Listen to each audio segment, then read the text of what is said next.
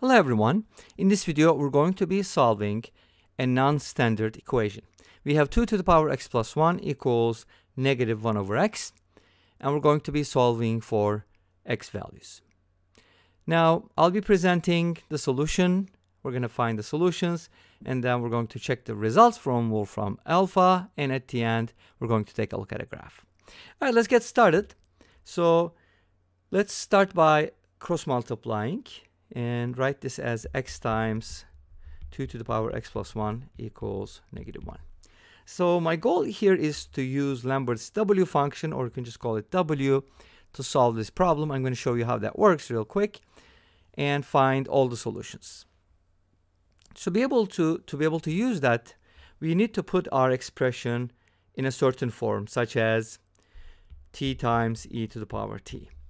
When you Lambert or W this product, this gives you t. In other words, if you have a function f of t given as t times e to the t, then its inverse would be Lambert's W function. Make sense? Okay. So it takes basically this one as an input and spits out t as an output. So let's go ahead and see how we can put our expression in that format. We're not there yet because we don't have the e, but we're going to turn everything into that. Okay? So first of all, 2 to the power x plus 1 can be broken down and written as 2 to the power x times 2. And then we can basically just put the 2 on the right hand side by division.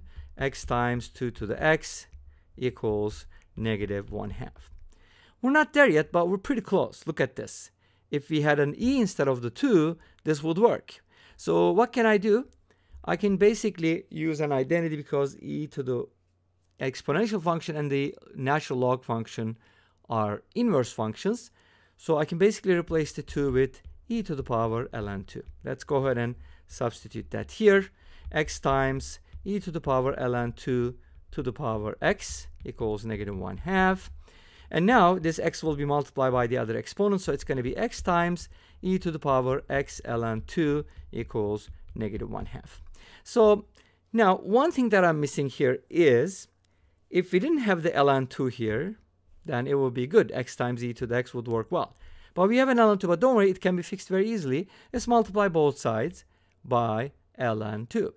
When you do that, you get x ln 2 times e to the power x ln 2, which is what we're trying to get. Notice that we said we want to put our expression in this form, t times e to the t. And we're going to get there.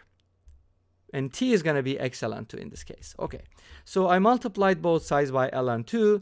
So this is going to be negative 1/2 times ln 2. So far, so good. Now is a good time to Lambert both sides. You may want to work a little bit on the right hand side. Let's go ahead and finish that up, and then we'll Lambert both sides. How can I put negative 1/2 ln 2 in the t e to the t form, right? Well, I can do a little bit of manipulation with rules of logarithms. So let's take negative 1/2 ln 2 and then write it as 1/2. So I'm going to go ahead and put this negative 1 as a power, ln 2 to the power negative 1, which is 1/2 of ln 1/2. Well, looks like we didn't get the e, but we got ln. Since we have the inverse functions, we can go ahead and flip this around and basically write the 1/2 as e to the power ln 1/2, and then multiply that by ln 1/2, and you're going to get what you want. So I'm going to write this first, ln 1/2 times, and 1/2 will be replaced with e to the power ln 1/2, and notice that our t to the t appears again. So this is basically the right hand side, and it's equal to the left hand side. So let's go ahead and rewrite it. X ln 2 times e to the power x ln 2 equals this, which is ln 1/2 times e to the power ln 1/2. This is when we w both sides. But let's go ahead and make a little bit more room here. So I'm going to move this a little bit so we can fit the w in there. And now we're going to go ahead and w both sides. W of this equals w of this. Now this rule always applies to functions. So if you have a equals b, then this always implies f of a equals f of b, because that's how functions are defined, or I guess it's called well-definedness. Anyways, So notice that this is our t, and when you input e to the t, you'll get a t. So this is going to become x ln 2, and this is going to become ln 1/2. Awesome, right? All you have to do is divide by ln 2 and you'll get the answer. Easy. So x equals ln 1/2 divided by ln 2. But what is ln 1/2? Well, it is ln 2 to the power -1. So we can basically bring this up to the front, and then that's going to become -1 times ln 2. ln 2 cancels out, and we end up with -1, which is a legitimate solution. So x equals -1 is one of the solutions, and you can easily verify that. But the million-dollar question is that the only solution? And the answer is, let's find out. Okay, so remember, we kind of worked on the left-hand side, but did not work on the right-hand side. Well, we kind of did, and we got to this point. So I'm going to pick it up from here. X ln 2. Maybe I will start here. How about this? I'm going to go ahead and use this. X ln 2 times e to the power x ln 2 equals, let's see what that says, -1/2 ln 2. Now, so the left-hand side is easy, but let's manipulate the right-hand side a little differently here. And a lot of times we use these tricks, multiply and divide by the same number, or add and subtract the same number, so on and so forth. This time, I want to multiply this by 1/2 to make this 1/4. You'll see in a little bit why that works.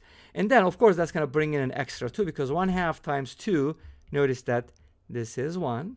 So essentially, I'm not multiplying by anything but 1. And now, this 2 ln 2 and these 2 will be grouped together. So let's go ahead and do that. This is going to be -1/4, and this is going to be ln 2 squared, which is ln 4. You see what I'm talking about? Hopefully you do. And now we can put it into the t to the t format again, but this time with the 4s. So -1/4, we can do the following. 1/4 times ln 4 to the power -1, which is 1/4 times ln 1/4, and it's all good after the e to the ln thing, right? So let's go ahead and now write this as x ln 2 e to the x ln 2. And now this time, I'm going to start with this. ln 1/4 is going to go first, times, I'm going to replace 1/4 with e to the power ln 1/4, right? And now I got another t e to the t. So we can w both sides one more time. But let's go ahead and make room. Again, I always forget to make room for this. Let's go ahead and move this a little bit, like this maybe. And then we're going to go ahead and w both sides, and then see what happens. The left-hand side, again, is going to give me x ln 2. And the right-hand side this time is going to give me ln 1/4. Remember, last time it gave me something else, right? It gave me -1/2 ln 2. Anyways, I guess we could directly go there. Let me see. Yeah, I don't think okay, here what I could have done, I could just move this to the here, and that would be just ln 1/4, wouldn't it? Okay, but where is the other 1/4, right? That's what I needed. Anyways, I did something and it worked. So here's what we're going to do. Divide both sides by ln 2 again. And of course, this is a different solution, right? Isn't it? ln 1/4 is ln 2 to the power -2. And yes, this will give me another solution, which is an integer again, which makes it kind of easier to find. So we didn't have to use a calculator. You see, sometimes you get nice values, and x equals -2 will be another solution. What was the first solution? X equals -1. So the solution set is -1 and -2. And here's some results from Wolfram Alpha in the form of Lambert's W function. It looks a little confusing, but they're basically talking about the same thing. And then integer solutions are these. Are there complex solutions? Who knows? Something to think about. And this is the graph. So 2 to the x plus 1 is exponential. -1/x is a hyperbola. And they intersect at 2 points, x equals -2 and x equals -1. And this brings us to the end of this video. Thank you for watching. I hope you enjoyed it. Please let me know. Don't forget to comment, like, and subscribe. I'll see you next time with another video. Until then, be safe, take care, and bye-bye.